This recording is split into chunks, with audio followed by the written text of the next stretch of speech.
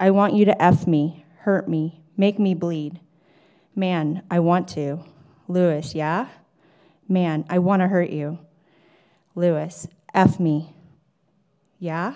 Says the man. Yeah, hard. Good evening. My name is Tracy Nolasco, and I'm a parent of a sophomore student attending Temecula Valley High School. I am here to inform you of an assignment given to my daughter in her drama class. It is important and relevant to note that my daughter is 15 years old and she is a minor, and most of the students in her class are freshmen. My daughter was placed in a group and asked to choose a playwright from a short list. There was a small description under each play, but no warning was given as to the explicit content she would find. My student's group chose the play Angels in America and were asked to read it in its entirety. The play was digitally provided to my student on her TVHS Chromebook. My daughter came to me when she was about 60 pages into the play, clearly distraught. She said to me, "Mom, I can't read this. I just can't, but I have to. I don't want to fail." I began reading the play, and my findings were as follows. 109 F words, sexual violence, a sexually explicit scene that describes the act of anal sex with a stranger in a park, unprotected sex, and the taking of pills that cause hallucinations. I drafted an email with dialogue from the scene and included screenshots from the play and sent it to the drama teacher and the principal at TV.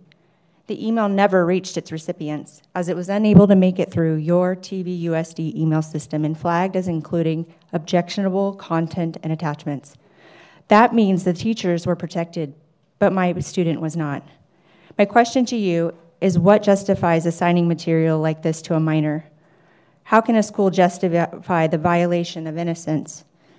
Looking into federal law, I found that there are laws that prevent the distribution of obscene content to minors. The teacher clearly distributed obscene material to minors.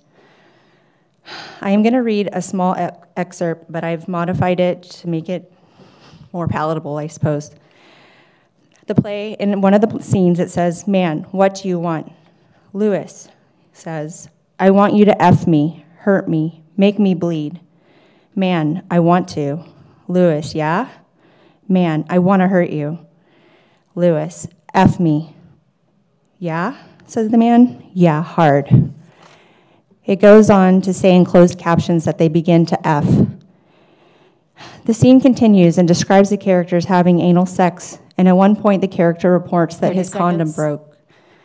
He asks the man if he'd like him to pull out. The other character replies that he doesn't care and asks him to infect him. I wonder about the mental and emotional responses of each student who had to read this. I have apologized to my own daughter for having to go through this and to deal with the questions and confusion that come from reading something like this. I have received no explanation or apology from the drama teacher. I look forward to how this will be rectified. I'm asking for the board to create policy to protect against this in the future. Thank you, Ms. Nolasco. If you have